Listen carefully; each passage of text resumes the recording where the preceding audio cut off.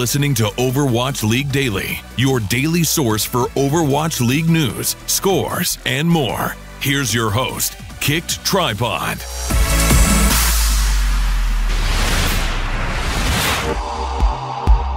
Good morning, Overwatch League fans. This is your Overwatch League daily episode for January 21st, 2018. Today, I'm joined by Genome, an Overwatch caster and analyst for the Australia region. But first, let's take a look at last night's scores. For the first match of the evening, we saw soon in the LA Valiant take on Profit and the London Spitfire. The Valiant were recently taken down a peg after losing to the Excelsior on Thursday, but looked to make a strong comeback against undefeated London. The Spitfire got out to a quick 2-0 lead at halftime, but the Valiant would battle back to take a decisive victory on Oasis and Eichenwald. This forced a Game 5 tiebreaker on Lijiang Tower. Despite winning on control earlier, Los Angeles was unable to keep pace with Birdring on his Widowmaker and Genji, and Profit on his Tracer.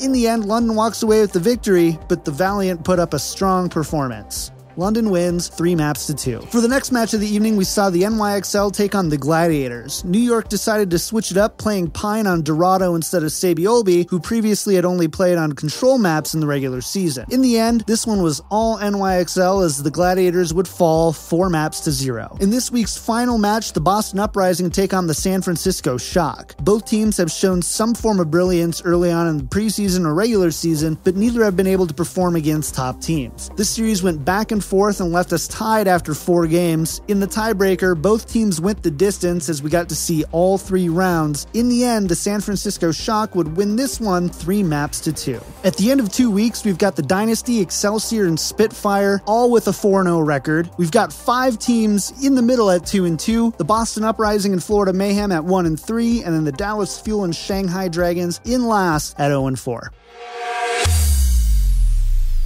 Genome, thanks so much for joining me on today's show to discuss yesterday's matches. Let's talk about the Spitfire and the Valiant first. We saw the NYXL 3-0 the Valiant earlier this week. What does this match tell us about where the Valiant rank competitively? So sadly, we're going to have to wait until week 5 of the first stage until we get the last piece of this puzzle. And that's when New York XL goes up against London Spitfire.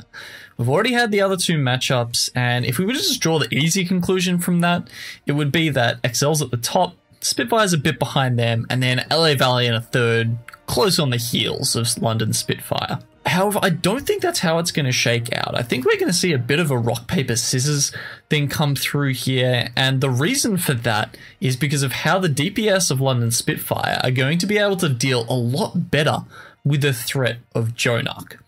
Now, we know that Jonark has been just this crazy, amazing DPS output Zen so far, but I think when you've got such an outlier stat like that, when he's doing, truly DPS levels of damage and out-damaging, both his own DPS players and the ones on the other team, when it's that much of an outlier, I think you've got to look at both sides of the coin. That means, yes, Jonark is playing an amazing Zen, but it also means that the other team is to some extent allowing him to do that. Birdring and Profit, however, aren't going to let him get away with that. They are a badass Bonnie and Clyde duo, and they're going to be up in the backlines causing all sorts of problems for Jonark. Now, I'm focusing on these 3 because I think this is quite solidly the 2 to 4 range in the Overwatch League. I think Seoul Dynasty at the moment are clearly on the top. There's a big pack in the middle, and even though the Los Angeles Valiant are on 2-2 at the moment, they definitely don't belong there. And if you want to know why that is, well, they had a solid showing against the Spitfire. They dismantled Dallas. They stopped the Shock, and that's why I think it's fair to say they're 4th.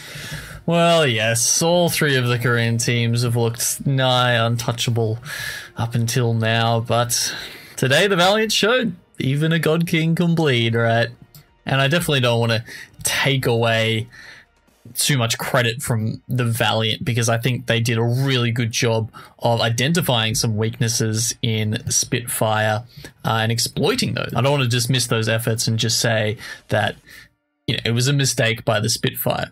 No, the Valiant have a fantastic dive mechanism. The way they do it is fantastic. And the big chink in the armor they really found today was aggressive McCree play. And it was interesting that it wasn't just one hero, right? We saw both Rascal, who definitely was the poorer of the two, but also Birdring on his McCree, start trying to be really aggressive and get punished for it. Both the McCrees wanted to play towards the front of their compositions, be within flashbang range, be doing the extra damage. Of course, McCree's not that long range hero like Soldier. He can't stand at the back and still have a reasonable damage output because his damage fall off is a lot worse.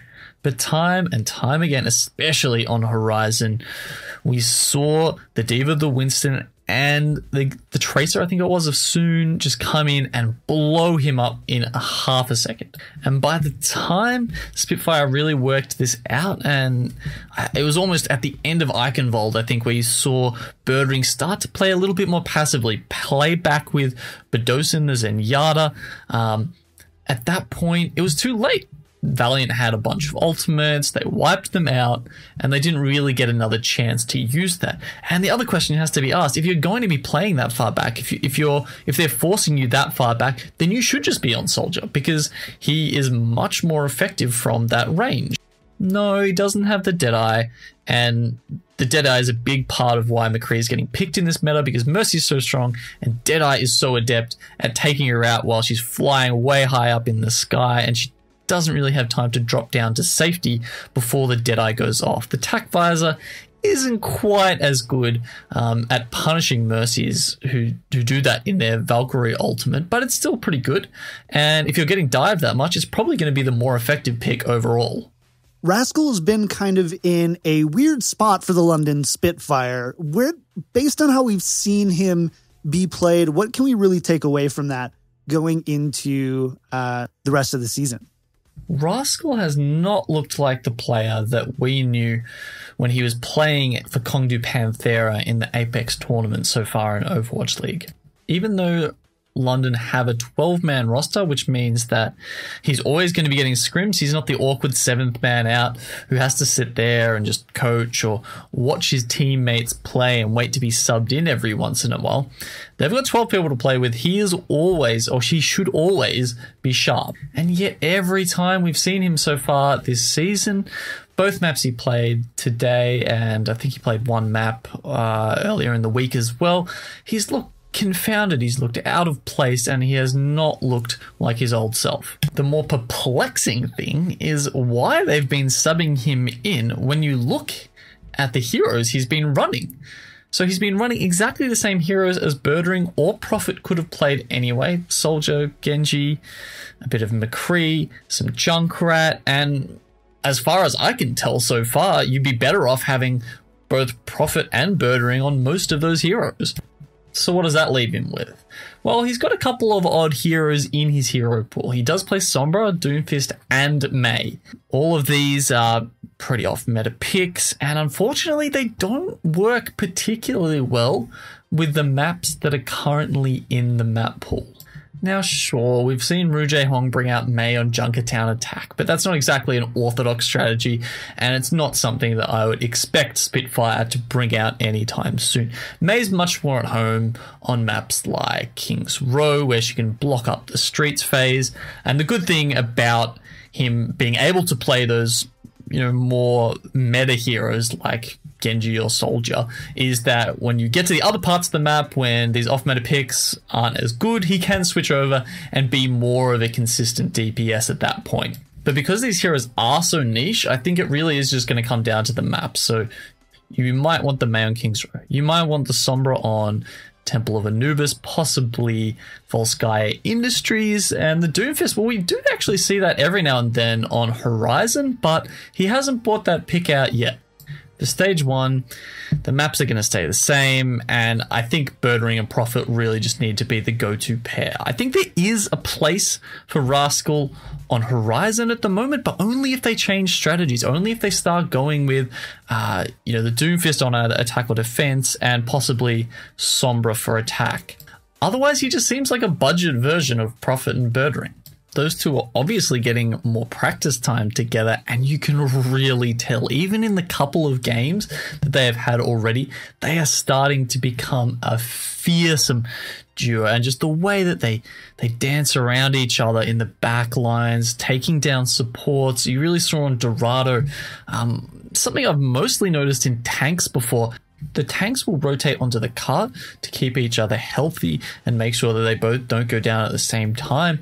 And in the same sort of way, you're seeing Birdring and Rascal rotate through harassing the opposition support players so that they're never in a position to focus 100% on actually healing and supporting their team.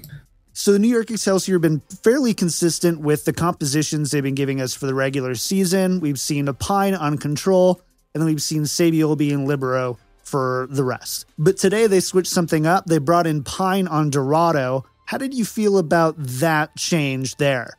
So if you're not familiar with Pine's history, he was one of the OG TF2 sniper players, and that's like totally transferred over to Overwatch, that skill set. Because I feel like that's one of the things that they won't talk about on the broadcast. Like, they seem to be a bit sketchy about mentioning other games. So that's a bit about his history. Now, we saw him play a lot of McCree so far on the control maps where he has been subbed in, but I think he's actually the most comfortable on the Widowmaker, and that's why you see him come out and have such a stellar defense on Dorado. I mean, he absolutely destroyed them. He ran circles around them. We saw that part where he was just grappling everywhere. It took them like 10-15 seconds to actually hunt him down in the end, and by then they'd lost the rest of the fight because they'd spent too many resources just trying to chase him around. So yeah, look, the proof's in the pudding for this one, isn't it? It was a great choice to sub him in. I think from memory they full held, and when I say full held on an escort map, that means they didn't even let them get 1 point. So moving forward, I think any place they can find where Pine can be such an asset for them on the Widow, I think it's fine to sub him out for one of the other two. To talk about his McCree a bit more generally, especially on the control points, it's actually very exploitable. So he's such a threat because he's hitting so many headshots and just has such high accuracy with the Peacekeeper that he's making a lot of it work. But just like we talked about in Spitfire versus Valiant, it's so easy to dive on a McCree and blow them up. And the flanks that he's going on, the fact that he's so far away from his team often means he's almost impossible to peel for. And once the other team starts, I feel like it almost needs to be a bit like League of Legends or something, right? Where you're like, oh, Pine's missing. And then everyone's like, okay, stop. Let's like just look around the corner, find him, kill him together, and then go deal with the rest of the team. Because at the moment, it's like that, right? He's like this jungler or something who's like coming out of the middle and surprising them. I mean, I don't know anything about League of Legends, but it's something like that, right? They just need to find him when he's alone and then go for him as a team, because at the moment he's finding like the Tracer, the Mercy, that sort of thing by themselves. And once that stops happening, once these guys start sticking together and not getting caught off guard by him, it's going to be a lot easier to deal with him. Something that was really interesting in this match was the length of the fights that we were seeing between the Excelsior and the Valiant. Well, at least the length of time people were shooting at each other. At the end of the day, though, NYXL were coming up on top more often than not. Where did you see the Gladiators fall short there? So this would definitely have to be one of my most stinging criticisms of the Gladiators. They were often just far too hesitant to get into fights. And I know the fights may have seemed like they went on for a long time, but I think the actual like in combat time wasn't necessarily as long. It was just how long the Gladiators took to get onto points, how much they staggered, because it felt like they were trying to search for info. So like on Horizon, I'm remembering they'd poke in one entrance, then they'd look at a second and then a third. But this whole time, the New York Excel, they're getting this information as well. But the difference is when they're poking out, because they have this like higher individual skill, you're seeing the Tracer players like Sabiolbe get kills because he's poking out, finding one of the Gladiators members who's just poking around by themselves looking for that info and winning the duel. And then all of a sudden you just got to wait the 20 seconds. You got to wait for them to respawn and come back. And by that point, they're just bleeding time off the clock. So this was a two-way street. The XL were getting the info just as much as the Gladiators were, and that allowed them to set up for the defense just as much as the Gladiators were trying to form themselves up going into the points. This is where I'm going to draw the distinction between patience and hesitation. Patience is where you're waiting for that opportunity to go in, and hesitation is when you should have a plan already, but you're trying to make it up on the fly. And this is why I think teams need to have what I'm going to call like a default. It's kind of a term I've brought across from CS, where there's just a standard thing that team does in a certain situation on a particular map, and it's tailored for that map. Now, in Overwatch, a default might be like, okay, we don't really know how the enemy's set up here, and regardless of like whether we get some info to change that, our first push is just going to be like up the top of Horizon through the right side, and then if they're set up differently, like we'll adjust it the next time we go in. And you just modify that slightly if it fails, and you keep trying to, get a better read on how the defense is setting up until you can finally crack it. Because in the amount of time that they spent outside Point B on Horizon, the Gladiators could have got another fight in. The amount of times they got just one person staggered and had to wait again. The amount of time they took making that decision of which way they wanted to push. They could have had a whole nother attempt at it. So let's go ahead and talk about the San Francisco Shock versus the Boston Uprising. Something that I've seen thrown around a lot about the San Francisco Shock and their strengths and weaknesses is that they rely too much on Babybay. Do you think that's true? I don't think San Francisco Shock are that one-dimensional that they're, really just relying on Babybay to make a play, and if he doesn't, that's it, they're done. The deciding map on Lijiang Tower today was proof of that, but we can talk more about Dante later. Their tanks and supports, I think they're really all playing their part. Nomi does a fantastic job. I think Duck is one of the better Mercies in Overwatch League, especially compared to where San Francisco Shock are on the ladder. I think Duck actually plays above his pay grade a little bit there. Everyone was feeling very excited about Babybay's performances, especially after the preseason, and I don't think he's been quite as impactful when we've seen him play in the actual regular season matches. But I mean, I think there's been a lot of that from the preseason, hasn't there? It was a fun, there were some fun show matches. We got to see some weird, wacky compositions. We got to see a lot of people who probably aren't going to get a lot of playtime for the rest of Overwatch League this year. And as a result, I think our expectations did get a little skewed by that.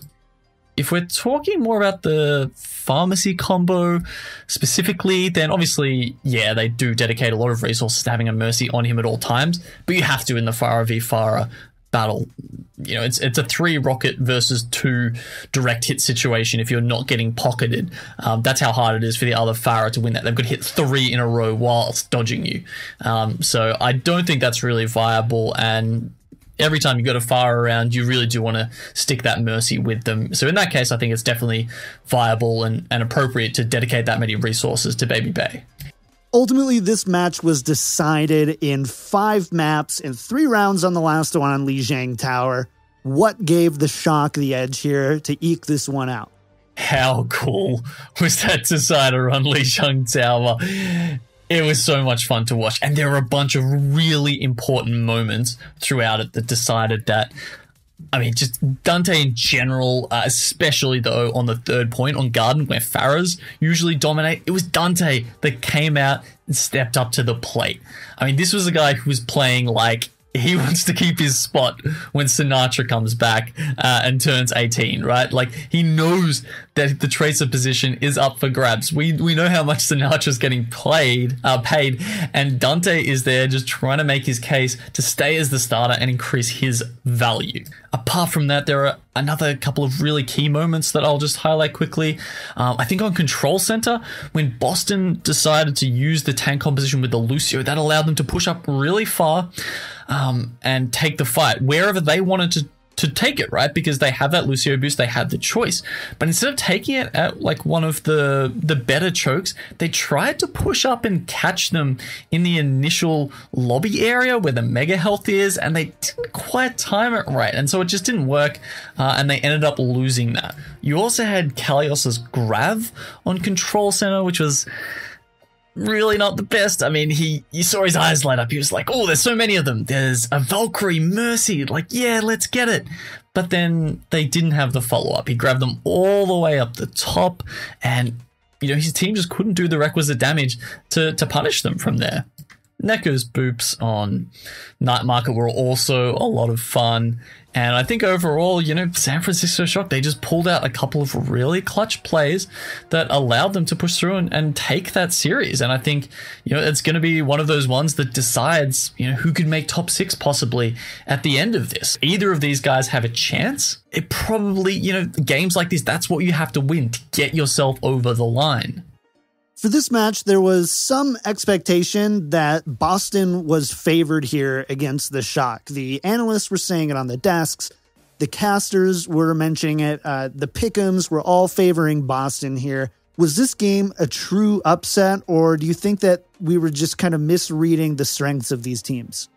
So I tend to think of an upset as when a team beats someone who is generally considered to be much better than them. And I don't think that was the case here. I think Boston and Shock are pretty much in the same ballpark. And so, if one has, a 40% chance to win and the other has a 60% chance to win, would you call that an upset? I don't think so. I think that's just, two teams who have a reasonable chance to win and one's better than the other one. So I'm not going to sit here and wag my finger at anyone who said it's an upset. They might just be using that term slightly different to how I would.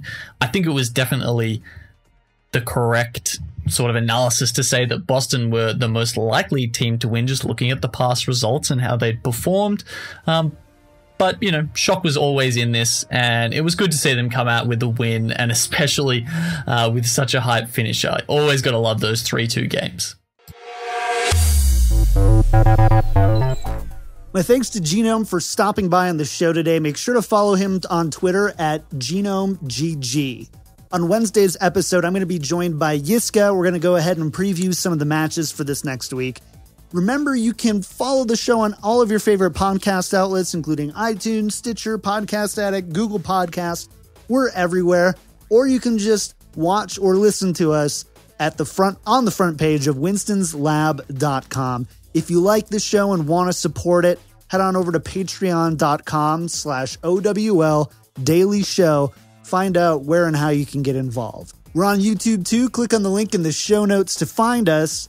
And if you want to stay in touch, email me at overwatchleaguedaily@gmail.com, tweet me at OWL Daily Show, or join our Discord at discord.me/OWL Daily Show. With that, another week of Overwatch League Daily is in the books. I'll be back on Wednesday with Yiska for another one.